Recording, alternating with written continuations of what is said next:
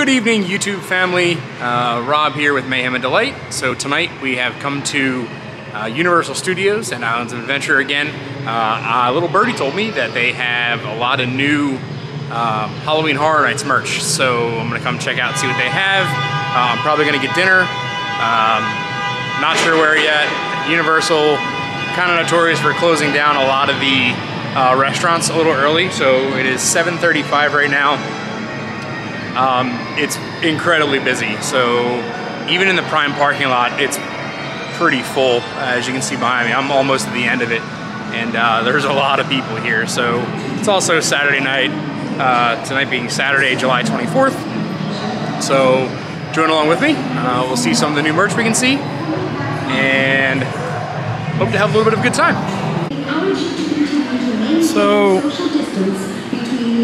since we have moved down here, these running walkways, one of my first videos after moving down here was them kind of repairing this, and it was all taken apart. And to this day, it's still not running. It's completely put back together, but not running. Has anybody ever experienced this one closest to what used to be Temp Check? Has anyone ever experienced this one running? If you have, leave a comment down below. As you can see, it is a very busy night here in City Walk. A lot of these people are leaving, so we'll see how this crowd goes as the night goes on. So not too bad on getting through, or at least into the park. Security actually was kind of smooth. It's now 7:47, so you know, I forget exactly what time it was, but it couldn't have been more than 10-15 minutes of a walk through. Again, a lot of the people are leaving the park because I believe they close at like 9 or 10 tonight. So at least, yeah. Universal Studios closes an hour before. I don't know. When my wife's editing this, she can put the hours in closing time. So I'm gonna head down here, down Hollywood Boulevard, and head over to the store coming out of the Born Stuntacular show, because last time I saw, that's where they had some of the Halloween Horror Nights preview merchandise. Oh man, here it is. Halloween Horror Nights 2021.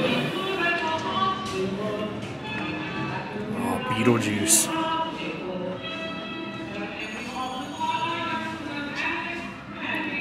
This is one of my favorites. I wonder if they have one of these in my size. This is like 2021. Not, this is like 2020. That's on the sleeve. And this shirt is $30. That's before, if you're a pass holder, that's before a pass holder discount. Oh, there's another one.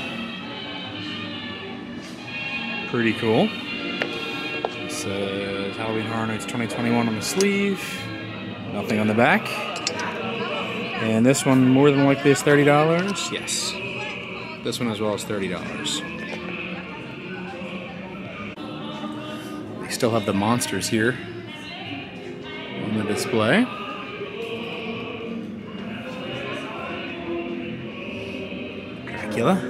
That's cool. Looks like it's black light reflective. I don't know if that's... Yeah, that's not Halloween Horror Nights. Well, it is, but it's been here, I think.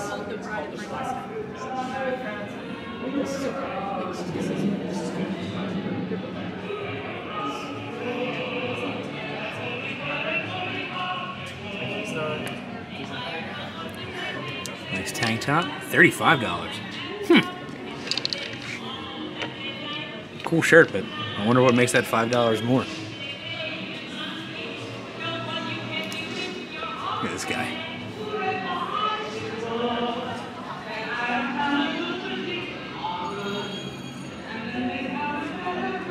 See, this stuff they had here for a little while. I was told that if stuff sells out, to keep checking back, because they will sometimes restock.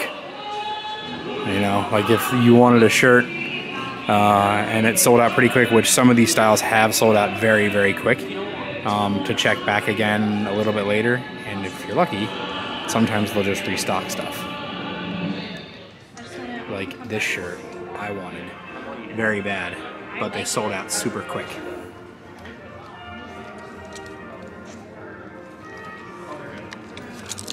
And like I just stated, sometimes they just restock. They have it in my size. I'm getting it. Awesome, that's so exciting. So this shirt is $30. Totally getting it. Ah, that's so exciting.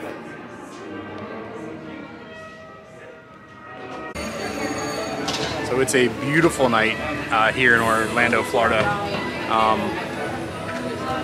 Temperature's nice, there's a cool breeze going. So I'm gonna see if I can maybe get a good spot. Well, first I'm gonna get something to eat. Say that, because I'm starving. I'm gonna maybe get a good spot for the nighttime fireworks show. Bring you guys along for that. But I did end up getting the Beetlejuice shirt, and of course I got the Haunting of Hill House, because that one sold out super quick last time and I couldn't get it, but I got it this time. Scored one for the good guys. So I'll show you those shirts. You kind of saw them back there, but I'll show you those shirts when we get back home. All right, so for dinner, I went to Bumblebee Man, wow, I can't talk. Bumblebee Man Tacos. Just standard chicken tacos, nothing spectacular. They're good for theme park food tacos. But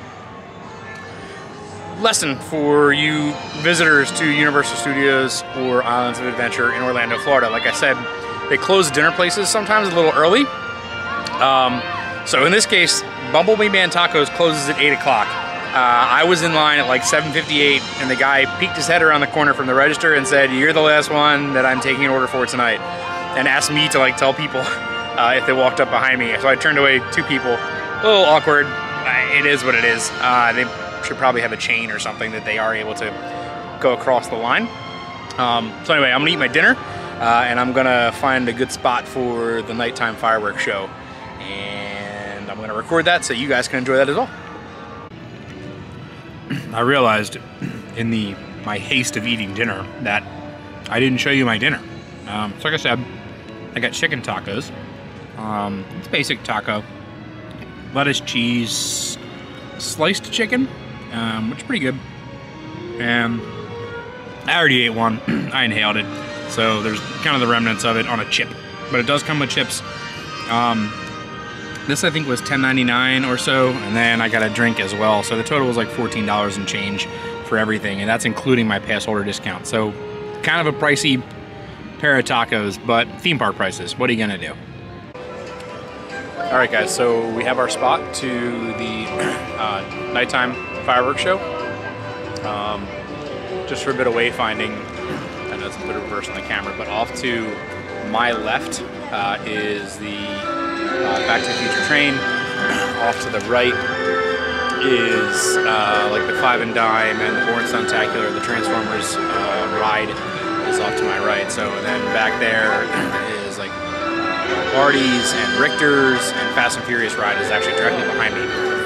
So I think this is a pretty good spot. We'll find out. People are starting to gather here. The show starts at 9 o'clock. It is 8:14 right now.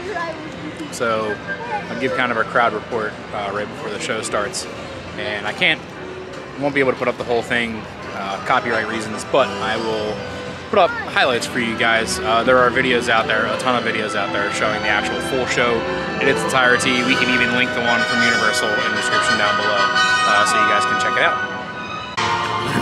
So again, here's where I am. Right over there is the arcade, and then right over there's Louis. The big Ghirardelli sign. All the way down. It's actually a pretty cool spot. If you need to come and relax, they actually have grass back here, which is neat. You just kind of hang out, relax a little bit. The background music is nice. Over there's Rip Ride Rockit and Transformers. And then that's towards the front of the park as Mel's driving.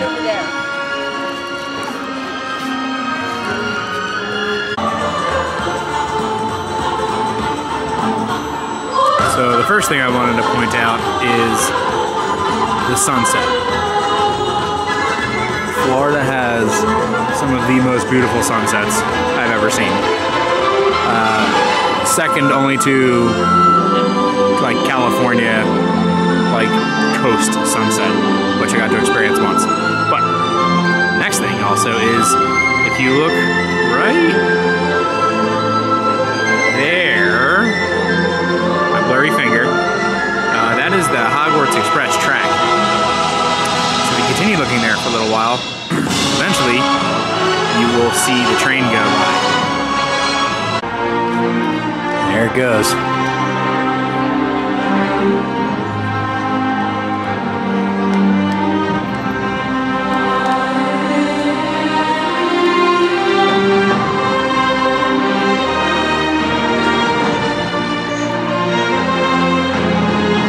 A little bit of backstage access for you guys. So 15 minutes to go.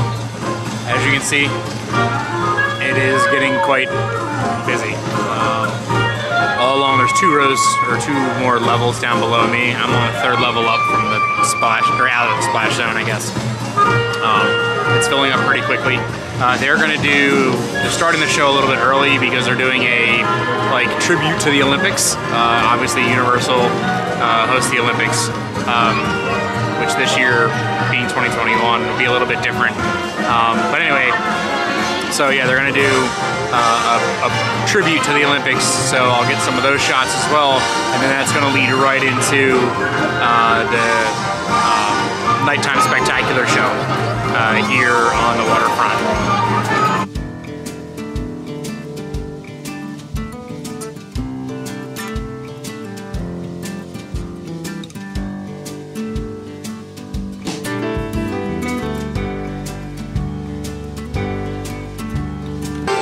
Went through and turned all the lights off. It's kind of cool seeing the park this dark at nighttime with everything off, just a little bit of twilight in the background.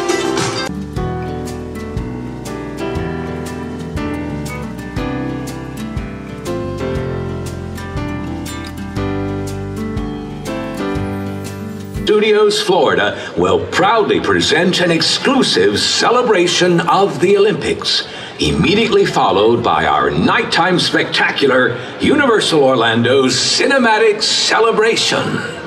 Please be advised that the lights surrounding the Universal Studios Lagoon will soon be lowered so that you may fully experience our celebration. During our show, guests standing in or near the front of the viewing area may get wet. And now, Universal Orlando proudly presents a special celebration of the Olympics.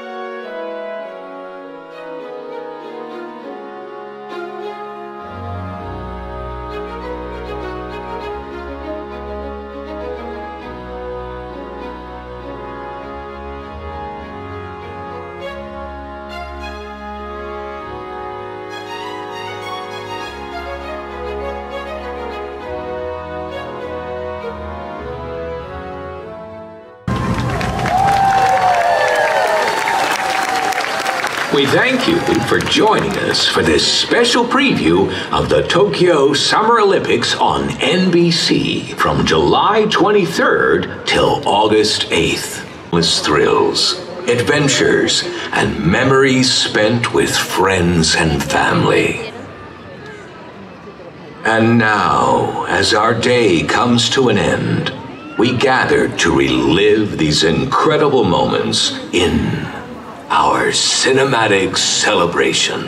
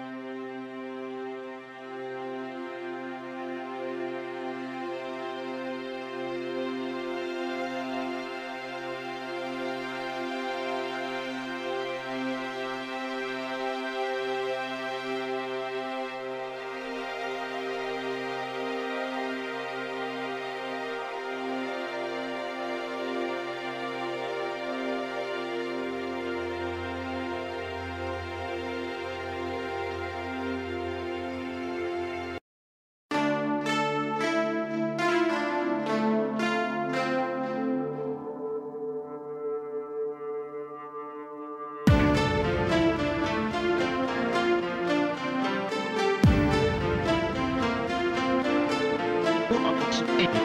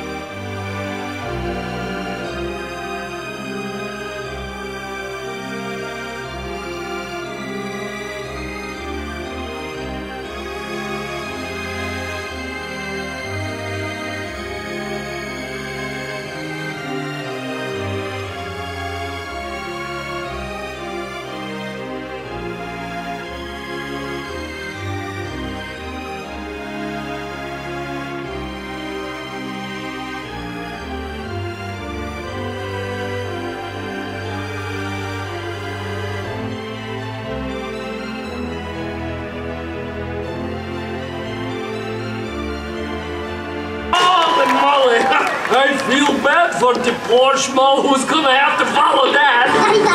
What? We are the poor schmoes? Oh, stall until I can come up with something better.